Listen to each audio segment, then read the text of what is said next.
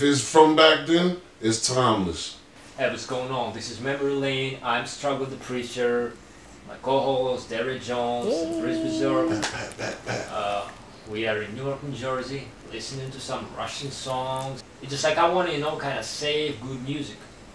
I mean, it might not sound necessarily that you may like it or the audience gonna like it, because I'm very specific about music. Right. So I want to kind of save it and expand it to know worldwide, you know, so people can get to know this music, you know. And Right. it's music. It's a universal language. Right. It is.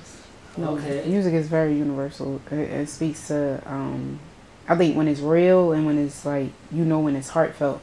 Yeah. So you feel it, like regardless of the language, regardless of, you know, True. it's supposed to evoke emotion.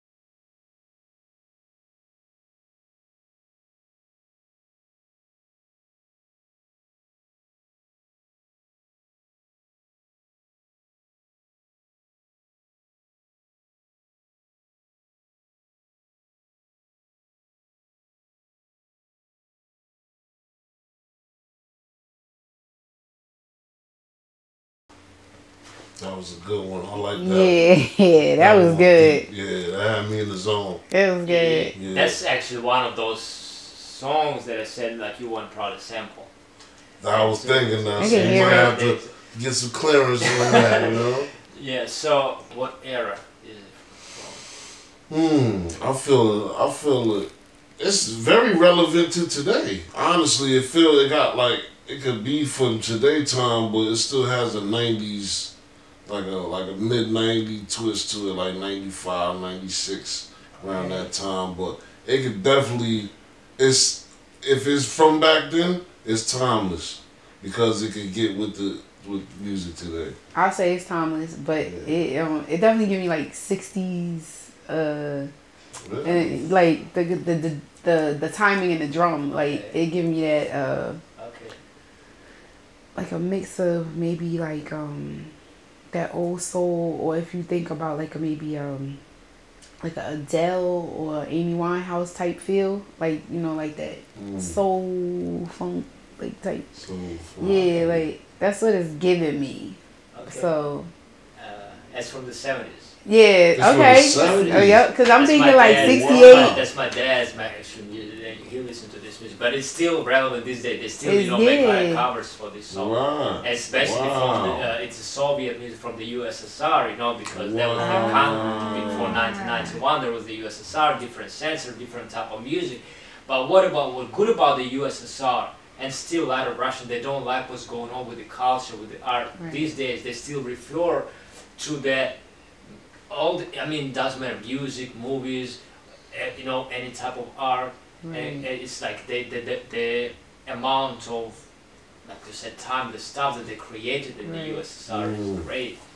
And yes, but like you said, yes, it's probably timeless. And when you listen to it right now, you still want to sample. Yo, right. I want like that's what I get. It sounds like something that was made like.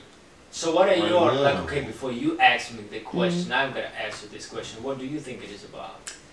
I feel like he's like professing his love for somebody, like or trying to pursue a woman or significant. Like it's like it feels like he's pouring his heart out, like like listen, like listen, woman, I'm trying to talk to you, like. What are your thoughts? My thoughts are it's similar, but it kind of sounds like he fed up a little bit. I don't know. Might seem like he like maybe something happened to him. Maybe she played him out or something. That's how I felt from the beginning. Like, yo, how you gonna do this to me? Like, it kind of gave me that feel from the beginning. Yeah, you got basically both on point. Somewhat. Really? Yeah. The song, the title of the song is called Maple, a tree. Okay, right. And he sings about a girl who kind of, didn't care about him. And first, I think she said like the Maple there used to be a place where they would date. And now he says that it's just like it's so overgrown. Nobody comes there anymore. So it's, they used to come there. It was a sweet spot. And now it's like the grass is there, the weed, and nobody comes there anymore. So it's like about past love. That's crazy. Well, yeah, that's like you can feel it. Like even like I did close my eyes and like you try to like let the music take and talk to you. So it was just like I saw a field, like you saying, like a maple tree. So like it's like I saw a field, but I just saw grass. Like so it's like free space or like open space. I agree with that. I definitely felt like it was like he felt like, yo, why you playing me out? Like, what's going on? Trying to figure out what's going on with his love or whatever.